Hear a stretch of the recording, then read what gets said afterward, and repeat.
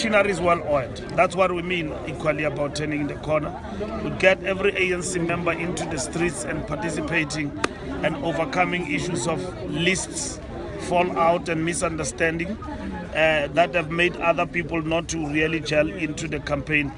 That is the argument of the masses and us being a mass-based organization. I mean, it has proven to be futile for others to still contest it. We believe in door-to-door, small meetings. The time for big rallies is up somewhere in the calendar in our campaign.